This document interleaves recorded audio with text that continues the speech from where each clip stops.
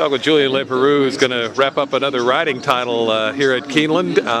Last time riding regularly here, has to be sweet to go out with a title. Yeah, definitely. You know, love to win the title over here, and it's great. Yeah, last meet. Well, I'll be back. You know, be back in Keeneland, obviously, but full time for sure. Last one. But it's great. Come back and win the title here this year. It's great. What do you like about riding here as far as just the fans and the appreciation for racing? Well, that's what it is, you know. I love to be at Keeneland and see people every day.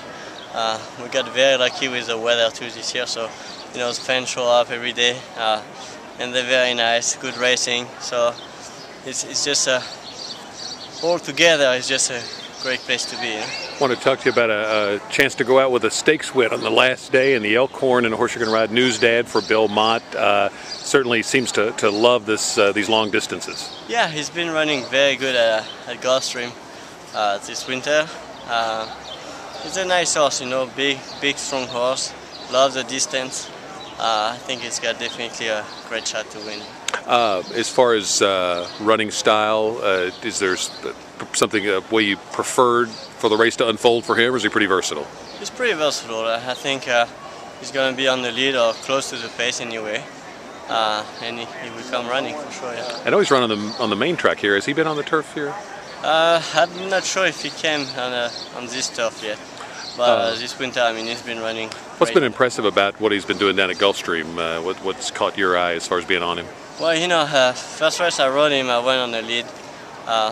We got a very easy pace. We went very slow, but he finished the last quarter of a mile after this long race in 22 and change. So he finished very strong. I know the turf over there is very hard and fast, but he did finish it very nice.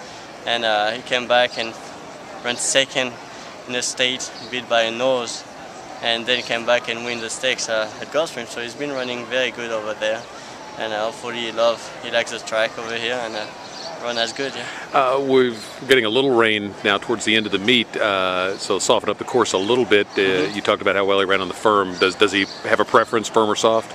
I think he'd be fine, but I guess we gotta see how he goes last day of the meet. Yeah. Good luck. Thank you.